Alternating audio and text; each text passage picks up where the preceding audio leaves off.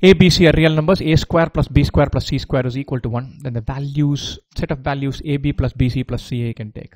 Wonderful. So this is, see, A minus B whole square is greater than or equal to 0. A square plus B square minus 2AB is greater than or equal to 0. Or A square plus B square is greater than or equal to 2AB. B square plus C square greater than or equal to 2BC. C square plus A square is greater than or equal to 2AC. You add this, you get 2 times A square plus B square plus C square.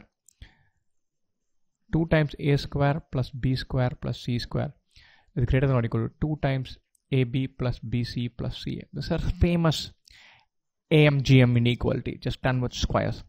Or A square plus B square plus C square is greater than or equal to AB plus BC plus CA. If this is equal to 1, then the maximum value this can take will be 1.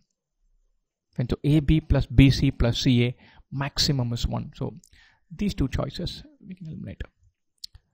Likewise, if you put A plus B whole square greater than or equal to 0, then you'll get minus, minus, minus. We should be able to get minus 1 as well. So it looks like this is a possibility. There's something funny happening here. If you put A equal to B equal to C, then this expression will be equal to this. Fine. So the maximum we can attain.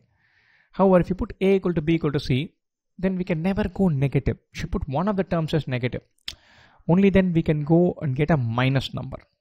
And so in ideal world, if all three were negative, AB plus BC plus CA would be positive.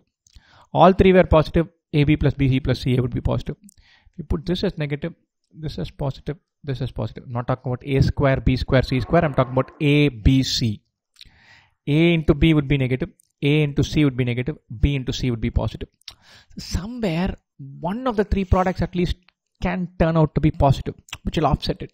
So the negative funda, the minus part, might not go all the way till minus 1. So you should be a little worried about that. Fine. So let's look at it, tweak this another way. Let's say A plus B plus C the whole square.